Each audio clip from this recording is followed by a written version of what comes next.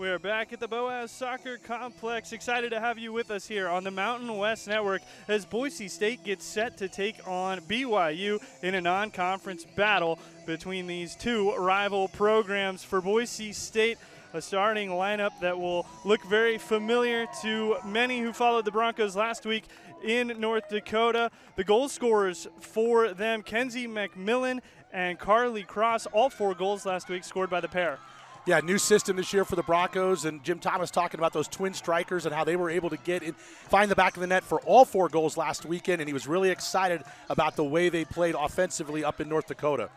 Olivia Smith-Griffiths, an Eagle, Idaho native in the starting lineup for BYU, alongside Olivia Wade-Katoa and Jamie Shepard, 2 players that Boise State and really the country are certainly keyed in on because they are a dangerous duo. Yeah, 9 players in the stat sheet already this season for BYU, but those are the 2 names that Jim Thomas said they had circled as the players that they have to take out of the game tonight to have a chance for success. BYU is set to kick us off, and we are underway here in Boise. It'll be interesting to see how the 2 teams come out at the start of this match. BYU, a team that likes to bury their opponents as soon as possible.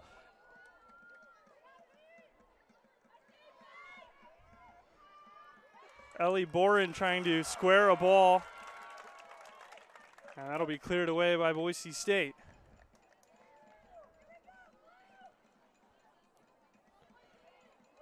New look for the Broncos, not only in terms of the formation, but also Michaela Justiniani, who was a central defensive midfielder a year ago for Boise State, has slid into the center back pairing with Jocelyn Stevens.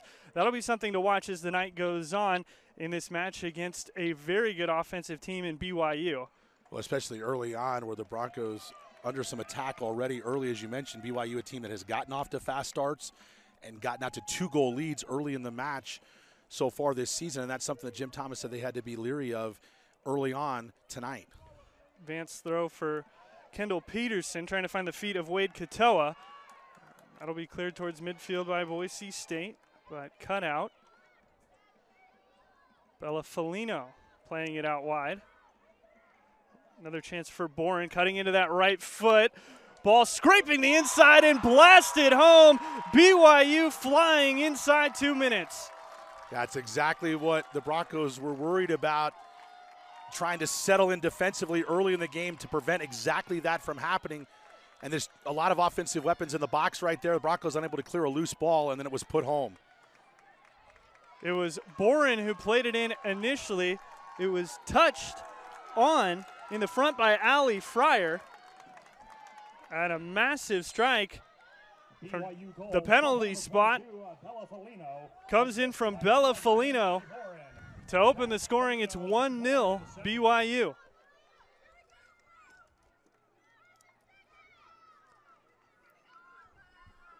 So for Boise State, exactly what they didn't want to see happen. After BYU struggled to score in the first half, struggled to create much of anything against Long Beach State on Thursday, they're moving quickly once again. This is Wade Katoa, played wide for Smith-Griffiths down the right wing. Looking for space. Takes it all the way to the end line, puts the cross in, headed away nicely by Boise State and Asia Lawyer. Yeah, good job by Lawyer right there. She was right on the near post and did her job.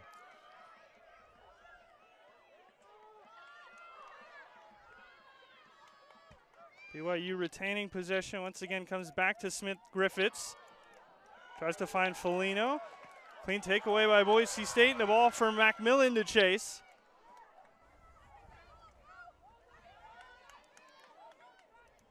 Stratton winning that battle. And it's put out by Morgan Pador.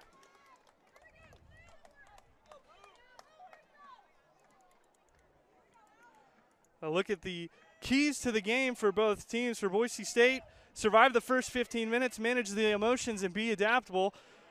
They're certainly going to have to be adaptable going down inside the first 2 minutes. Yeah, Jim Thomas talking about how they wanted to not be caught up in the crowd early and then use it later in the match. When you see a goal that quickly, it kind of takes some of that home crowd out of it for a little bit. Broncos have to start to apply some pressure to get the equalizer, I think, as quick as possible to get back into what Jim Thomas was talking about.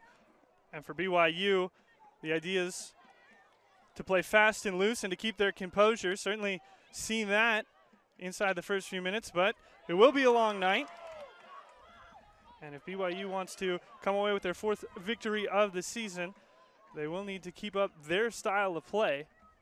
There's a lovely ball searching for Foligno, who squares it for Fryer. It's still loose before Crenshaw comes out to collect it. Yeah, Justiniani was actually beaten on that play, and Crenshaw had to come off her line to corral it, or that could have been easily a second goal already here for BYU. Lovely vision from Kendall Peterson, the senior from South Weber, Utah. She was the one who found the initial ball to Foligno.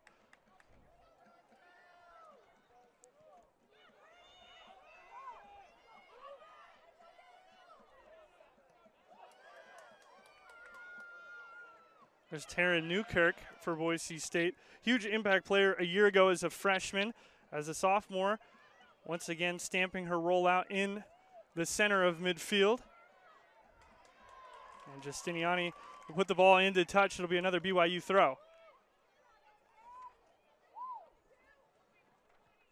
It's a nice job there by Justiniani. She just shielded off Allie Fryer and then played the ball to touch, like you said, and just give the Broncos a chance to regroup here defensively. If you're just joining us, Bella Foligno in the 2nd minute got the scoring opened for BYU. That is why they have the 1-0 advantage here in the 6th minute. And Smith Griffiths finds her way out of trouble, but her teammate, Brecken Mozingo, unable to do the same. Nice control by Pador. McMillan knocks it ahead for Stone. It's a one-on-one with Leveni Vaca. And Stone looking for the run of Carly Cross. Good job that time by Jamie Shepard to get back and take that ball away, that pass away. Peyton McBride earns a Boise State throw. McBride, a transfer to Boise State from the University of Utah. A little familiarity, in a sense, with BYU. The two schools being so close together and being in-state rivals. Lovely tackle from Newkirk. Ends up at the feet of Allie Chatterton. And her through ball will skip out of play. We're first sub of the match already coming in just the 7th minute. Number 4, Avery Frischneck. And already, Leonard, we were talking about that crowd. The Broncos have had a little bit more of the possession here the last couple of minutes, at least trading it with BYU as opposed to the Cougars dominating those first couple of minutes. And even that little bit of life there has given the crowd something to cheer about. So see if they can actually help the Broncos get back in this. And Pador with the interception is going to end up turning it in to a Boise State throw in the attacking third. It'll be Chatterton to take, the redshirt sophomore. As McMillan puts the ball towards the edge of the 18-yard box. It's taken away there by Boren. And the Cougars look to counterattack. Something they're so good at, and really what Jim talked about is they have to take that away from BYU as much as possible, but they are so dynamic offensively that it's just a big challenge for his young group. Wade Katoa overhitting the pass. And this is a BYU team just 2 years removed from playing for a national championship in 2021. They fell in that match to Florida State on penalties. It was their first ever appearance in the final. Here's a long, dangerous attempt from Kendall Peterson that just whizzes past Crenshaw's net. Looked like Genevieve was a little fooled initially on this shot, and then she recognized it was going to go overhead and out of play for the goal kick. But initially it looked to me like she wasn't sure if she was going to have to jump or not, and I think she was fortunate that it went wide.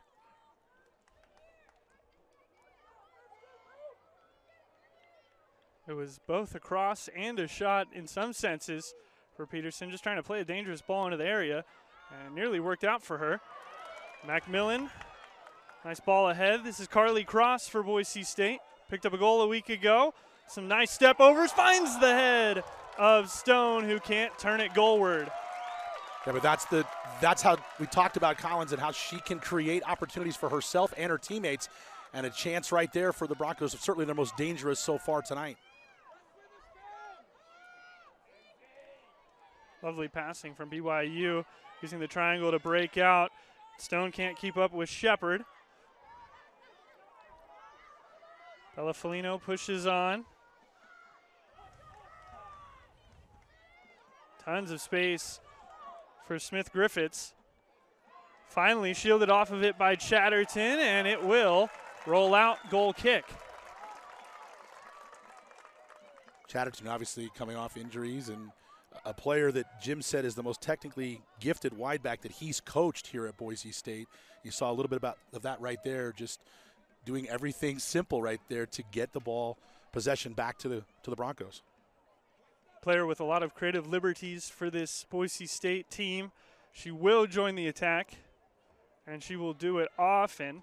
Helps give a little bit of width to this new formation for Boise State. This Cross finds Stone.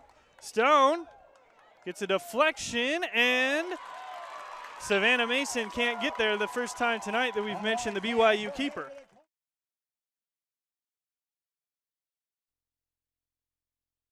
Leonard Berry and Aubrey Chatterton with you as we are just about set for kickoff between Boise State and Eastern Washington. It is a coaching reunion here in Boise between the two coaches. For Eastern Washington, Missy Strasburg played at Gonzaga as a 4-year starter. She was hired 3 years ago at Eastern Washington, but before that was at Air Force, and a coach that Jim Thomas certainly knows very well. For Boise State, Jim Thomas in his 11th season. Aubrey, you got to spend many a season under Jim Thomas. They've changed things up a little bit this year, have the Broncos, but Jim still really a rock-solid foundation of this program. Yeah, he's done such a good job, and it's been awesome, honestly, to see how it's grown. Obviously, it's only been 2 years, but I hear things from my sisters, so it's awesome to, see where it's going. And this program certainly has been on the upswing ever since he took over for Coach Thomas in 2018. He was the first ever Boise State Mountain West Coach of the Year selection. He took this team to an NCAA tournament in 2019. And for Boise State, they are looking to get back to the top of the Mountain West after missing the tournament a year ago. As we take a look at our keys to the game for tonight's match for both Eastern Washington and Boise State. For Eastern Washington, we talked about the 16 goals, Aubrey. They still need to find ways tonight to be dangerous in front of net, but they also have to be organized defensively because they have given up at least 2 goals a game against all the D1 opponents they've played. Yeah, for sure. And also, the shutouts are important. Shutouts are important. They're one of their goals this season, so they'll find a way. For Boise State, finishing efficiency, one of the big keys. It's something that Jim Thomas preached to us when we got to talk to him earlier this week. Boise State had chances at home against a BYU team that is now #1 in the country to put some balls in the back of the net. They weren't able to do that. They had their chances last week in Tempe against Arizona, and Arizona State only scored 1 goal between the 2 matches. So Jim Thomas wants to see, can his players be clinical in front of the net tonight? Yeah, obviously possession's important, defending is important, but when you're in front of the goal and you have those chances, you need to capitalize on them. Jim also made a comment of just the fact that you need to step up, but you need to step over this team. So I'm excited. And the excitement brewing in Boise as we are moments away from kickoff. Kenzie McMillan will play the ball back to Morgan Stone and launches it forward as Pador is on the chase. Morgan Pador will actually get there, send a nice cross in for McMillan that is cleared away, and nearly a quick start for Boise State. Karina Fraley, the one who cleared that out, and a foul, it looks like going to be called against McMillan. Great start for the Broncos.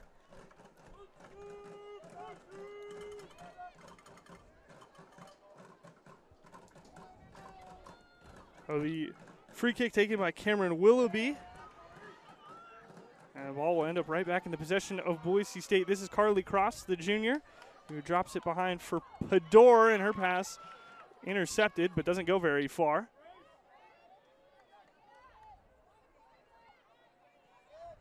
Stone will get a foot on a pass, and it's going to roll over the line. It'll go into touch, and they will say that Peyton McBride was the last to touch it. It was between her and Grace Terrell for Eastern Washington.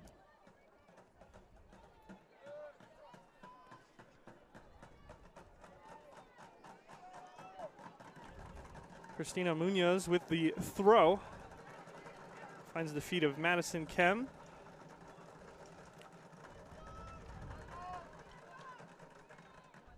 Maddie Morgan played out wide. The ball launched up into the air. That'll be headed away by Justiniani and Newkirk. Great defensive shift by Broncos. Organized in the back line. Allie Chatterton, her first opportunity on the ball, finds Stone. Looking maybe for the run of McMillan, who wasn't making it.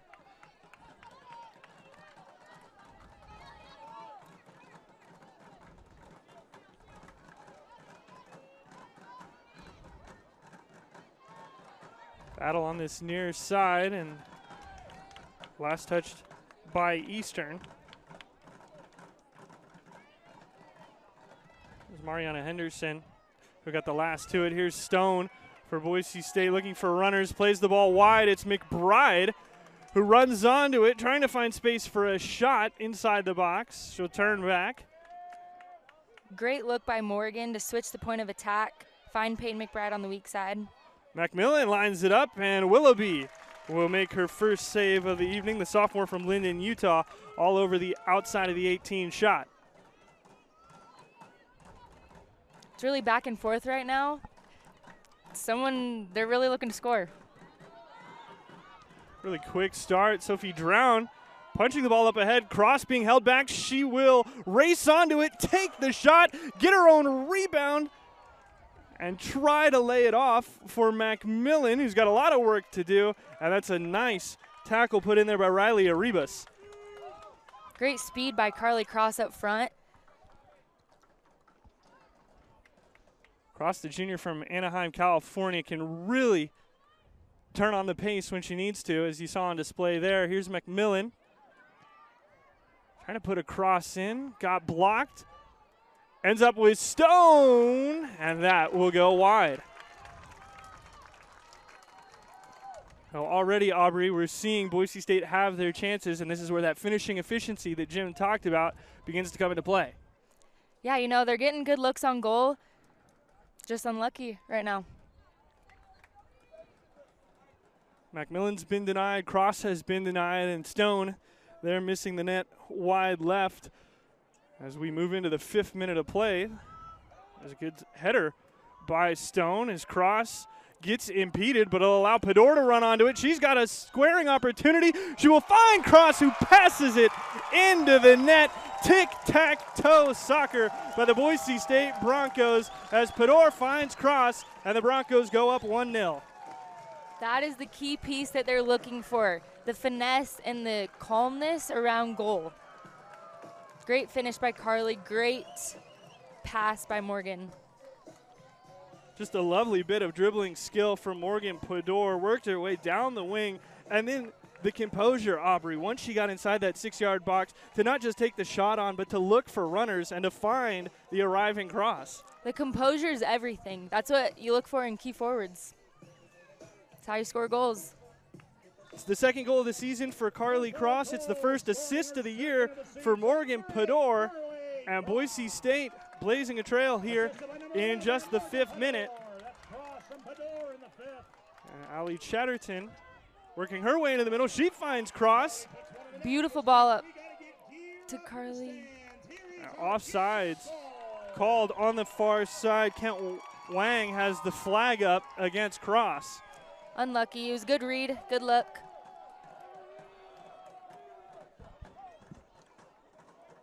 I'm not just saying that because she's my sister. An electric start for Boise State. McMillan ends up on the end of a free kick. Passes the possession away. And it looks like Willoughby is going to do the same. Cut out by Chatterton.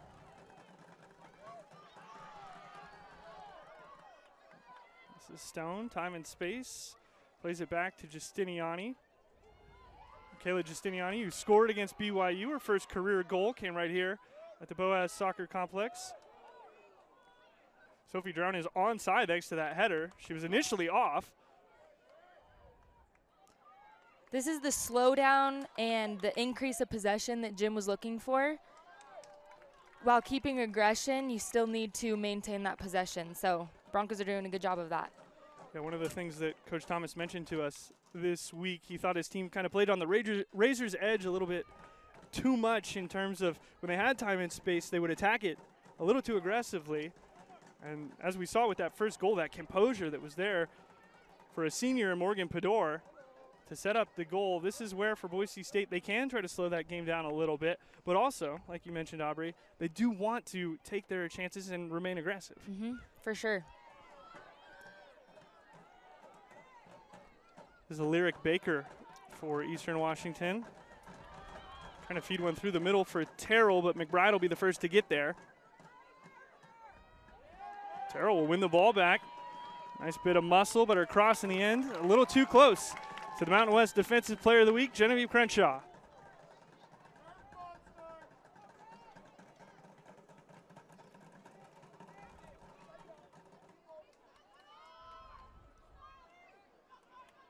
Ball right on the line for a cross, and it'll be just pushed over by Baker. So it's a Boise State throw as they continue their way up the field.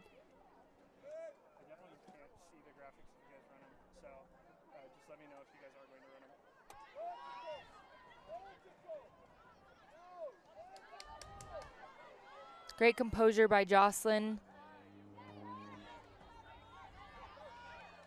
This is Chatterton, and it looks like Mariana Henderson took an elbow or a hand to the eye as Chatterton tries to dribble right through the middle. Certainly reminds you of another Chatterton. I'm trying to teach her. No, she's doing awesome. She's gaining that confidence, which I like to see. And Jim Thomas had a ton of praise for Allie Chatterton before the game against BYU. He said that she does things from the left back position that Boise State has never seen in his 11 years here. With her willingness to get forward and her ability to get forward, she really provides that wide attacking opportunity for a Boise State team that has transitioned out of width. A former 4-3-3 formation. As Cross tries to get to the ball in the box. It's her and Baker fighting for it, and they will call it a Boise State corner. But for Boise State, the transition, they've gone to twin strikers. It's more of a 4-3-1-2 where the width is deeper now, and so it forces those wide backs to get up and create the width without a left and right winger. Yeah, no, that's what they need. They need those outside backs to get forward and create opportunities, goal-scoring opportunities, those crosses for those inside players. 1-0 Boise State. If you're just joining us, it was Carly Cross in the 5th minute, assisted by Morgan Pador, who is trying to set up this corner on the far side for Boise State. We're in the 9th minute of play. Pador swings it in. Stevens is arriving, headed straight up by Baker. McMillan heads it, another header, and it's over the line. It's Carly Cross with an early brace inside 10 minutes. She doubles up her goal total in this match, and it's Boise State 2, Eastern Washington 0. I would never guess that the shortest player on the field was going to get a header goal right there. Just bounced around in the box and nodding it over the line from inside the 6 yards was Carly Cross, the 5'4" junior, skying for the goal. And after the goal, Jim Thomas pulling his whole team together, including the goalkeeper, Genevieve Crenshaw, to give them a talk. And we'll certainly see what he has explained to them. But for Boise State, the scoring continues to come from McMillan and Cross. The two of them have 6 goals this season for a Boise State team that only has 7 of their own. They're definitely the key players up top. They have a lot going for them. They definitely bring the aggression and energy to each game. Broncos technically did not score in Tempe. It was an own goal credited against Arizona, and Cross once again on the run, although she's wincing a little bit as she does it. She's certainly looking a little winded, and after Boise State played 2 matches in sweltering heat down in Tempe, it's pretty hot here in Boise today. It's 85 degrees, which is nothing like the weather certainly down in the Phoenix metro, but still a hot night in Boise. Substitution for the Eagles. Kendall Moore is coming off and going on for Eastern Washington. Number 32, Becca Gator.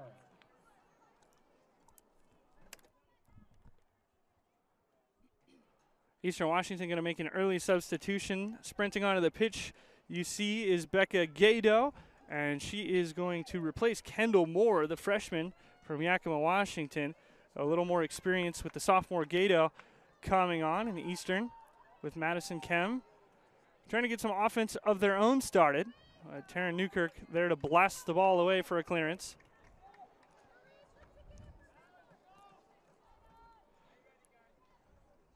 Absolute dream start for Boise State. 2 goals on just 4 shots inside the first 10 minutes.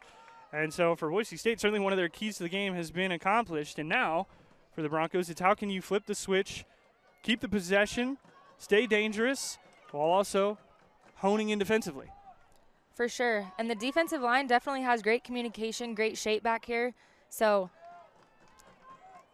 yeah, Eastern Washington's struggling, not sure where to find the pockets. Christina Munoz with the clearance.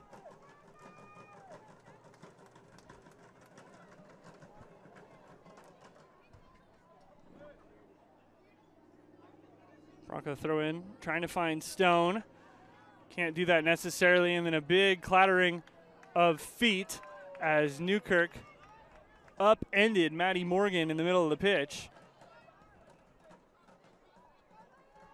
And Eastern playing the free kick quickly will just end up sending it all the way to Crenshaw.